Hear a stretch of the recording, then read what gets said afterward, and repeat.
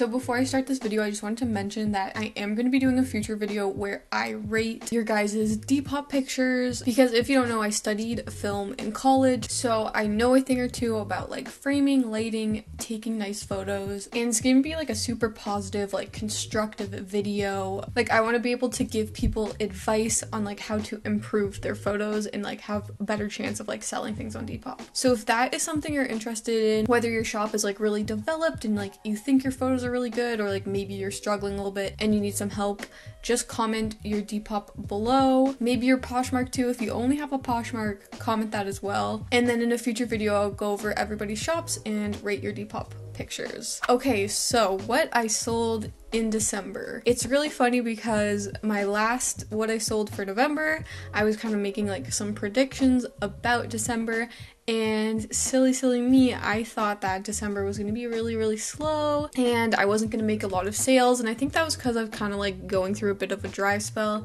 at the end of the month, so I thought that was going to kind of like carry into December as well. But I actually ended up selling 19 items in total, and in this video I'm going to go over each item, and at the end we are going to calculate how much money I made in December. So if you don't know, I sell on both Depop and Poshmark, and this month was interesting because I actually sold 11 things on Poshmark and 8 things on Depop, which is interesting because the last couple of months Depop has been where I've been selling the majority of my stuff, but it kind of like flipped this month. It's still like pretty even, but I did sell a little bit more items on Poshmark, which is interesting. But the first thing I sold was on Depop. It was this BMW zip-up sweater. This particular clothing item was donated to me, so I got it completely for free, and I ended up selling it for $30, including shipping and everything. So after the Depop and PayPal fee and the cost of shipping, I ended up making a net profit of $13.17. So the second thing I sold on Depop were these Ray-Ban brown sunglasses. If you watched my most recent mystery thrift haul, I actually found them in there. So those actually sold quite quickly. Not really a surprise because they are Ray-Bans. So I sold those for $40 plus $10 shipping, and I ended up making $31.93, which is a really big net profit, at least for me. Yeah, $31, that's quite a bit for me. So I was really happy that those sold really quickly. Most of these items that I sell are given to me for free. I will mention if any of these things I paid for, because that obviously like impacts the price. So if I don't mention it, then just assume that I got the item for free. So next, my first Poshmark sale of the month was this RW & Co. cream collared sweater. So I actually sold that for $20, and I ended up making a net profit of $15.48. So next on Poshmark, I sold this vintage IBM brown windbreaker. The customer actually just bought this outright. They didn't even send me an offer or anything, which like was kind of surprising to me, but obviously I was really happy about that. I ended up selling it for $50, and after all of Poshmark's fees, I ended up making $38.70. And that's definitely my highest profit margin of the month for sure. Yeah, that was amazing, especially considering that I got the item for free. That obviously always helps increase my profit margins for sure. So next on Poshmark, I sold this skull tie. I honestly didn't really think I was even gonna really be able to sell it, so when someone sent me an offer for $5, I kind of just like quickly impulsively accepted it. Maybe it wasn't the smartest idea because I only ended up making 53 cents on this sale, which when you factor in my like cost of like shipping materials and everything, I virtually made like no money off of this. So maybe not my smartest offer to accept, but to be honest, at the end of the day, the fact that it went to like a new home where someone's actually gonna use it, it's not really that big of a loss. So next on Depop, I sold this tan cardigan, another thing that I got from a few mystery hauls back. I really like this piece. I kind of knew it was gonna sell, and I ended up selling it for $25 plus $10 shipping, and after all the fees and shipping costs, I ended up making $18.86, which was really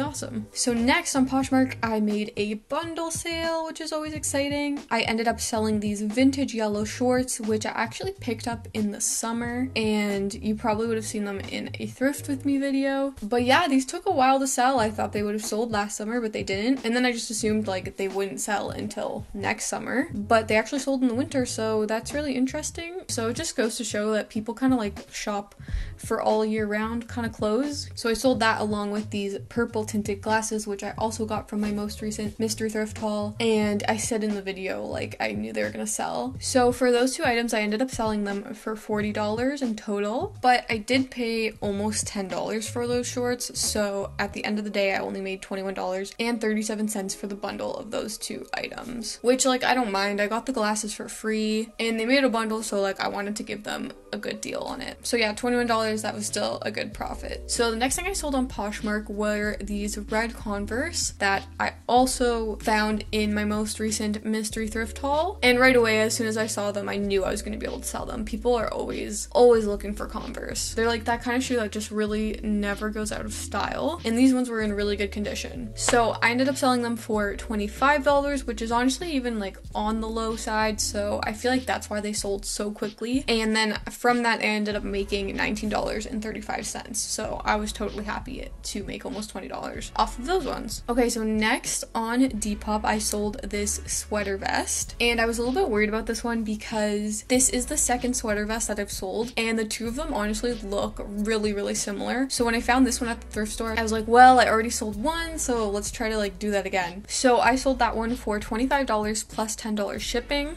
This sweater vest actually cost me $4 at the thrift store, which is the reason I picked it up. It's because it was so cheap, so I knew I could kind of sell it for a lower price. But after deducting all of those costs and fees and everything, I ended up making $11.55. So nothing huge, but that was a fun little flip from the thrift store. And it's good to know that the sweater vest trend is still kind of like in full swing right now. So next on Poshmark, I sold this Lululemon pink zip-up hoodie, and I really had no idea if I was going to be able to sell these or not, but I think these kind of sweaters are like slowly coming back into style, along with, you know, the Y2K kind of trends. This was another one of those items that I got from my most recent mystery thrift haul, and clearly it sold super quick because I posted that video like not too long ago. So I ended up selling that for $20 and ended up making $15.48 off of that, which was really good. So next on Poshmark, I sold this Y2K grunge zip-up sweater, as I called it. I also got this from my most recent mystery thrift haul, and I'm actually kind of surprised that this sold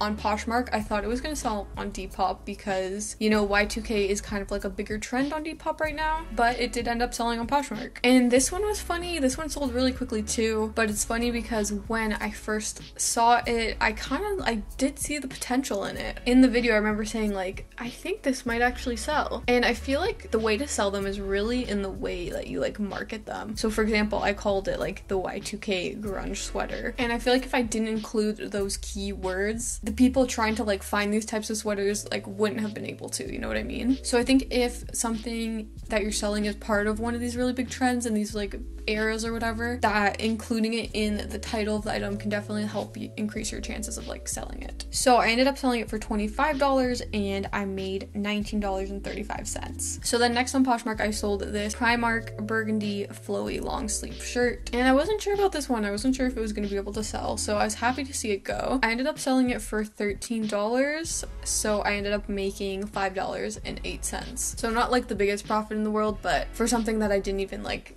know was gonna sell, it's pretty good. So then next on Depop, I sold this sage green milkmaid dress. I sound like a broken record, but once again, this was from my most recent mystery thrift haul, and the person messaged me and I think we worked out a little bit of a deal, so I ended up selling it for $40, all including shipping and everything, and so I ended up making $18.98 off of that, which I was happy with because this was a really nice dress. So next on Depop, I sold these Lululemon baggy gray pants. Once again, the buyer messaged me and they were super nice. They were asking for a deal, so I ended up selling it to them for $35, including shipping. So at the end of the day, I made $17.59 off of those, which I was happy with. So then next was a bundle. I was really happy about this one because this person decided to pick up 2 of my handmade reworked bucket hats that I made. So they bought the Tommy Hilfiger patchwork bucket hat and the Champion burgundy bucket hat. And yeah, I was like a little bit sad to get rid of these because like they were my own like handmade creations, so it was a little bit hard to like get rid of them, but I'm happy that they sold. They both had quite a bit of likes on them, so I kind of knew they were gonna sell eventually. Once again, I thought, you know, once spring, summer comes around, they'll sell, but they sold in December. So that was really cool. It's really cool to see somebody like think something that you created is like cool enough that they want to like buy it and wear it. Like,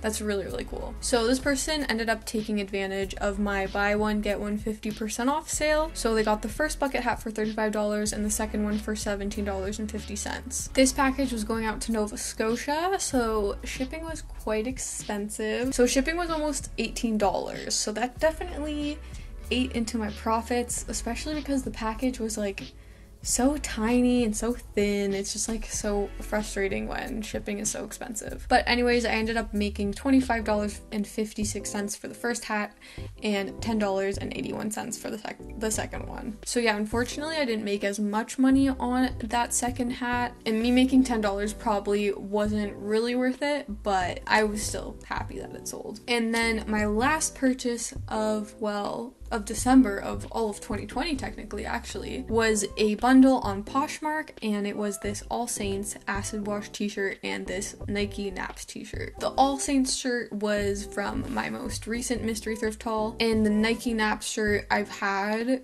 for a really, really long time, but it sold, so that was good. I gave this person a discount because they created a bundle. I ended up selling everything for $20 and I ended up making $15.48, which I thought was like really good for just 2 t-shirts. So that is everything I sold in December of 2020. So now I'm just gonna go ahead and add up all of my profits to see how much money I made in the month of December. Okay, so I just added all of my net profits up, and my total net profits for December is $299.27. So I made basically $300 in December, which is really, really good, for me at least. Definitely better than last month, November, and almost as good as October, which has been my best month like ever. And I think there's a couple reasons why I did really good this month. One being that it is December, everyone's kind of in the shopping mood. So I think that did probably have an impact. And the second reason is definitely because of the last mystery thrift haul I did. That gave me a lot more inventory for the month of December. So if I didn't get all those clothes in December, I definitely think that my sales would have been a lot lower for sure. And another thing that I like to calculate is the average profits I made per item. And this month, that number was about $15.73 per item, which is really good because this is actually the highest that it's ever been. And even though maybe this isn't the best month I've done in terms of like how much money I've made, it is my best month in the fact that I was able to make so many sales and still have like my average profit per item to be so high. And why that's important is because each item that I'm selling does take a certain amount of time for me to list and ship and everything. So by having my like average profit per item higher, it means that I'm making more money while still putting in the exact same amount of work, if that makes sense. But anyways, that is my December 2020, what I sold. I know I said this last month, but I do think January is going to be slow. January is usually slow for all businesses. I don't know if I'll make a what I sold in January. It just depends how much I sell. But anyways, thank you for watching. I hope this video can help you guys, you know, be on the lookout for what types of things are selling when you're sourcing your items. And please, please, please don't forget, if you want to be featured in my video where I rate your guys' Depop pictures, don't forget to comment your Depop or your Poshmark down below. So thank you so much for watching. I'll see you later. Bye.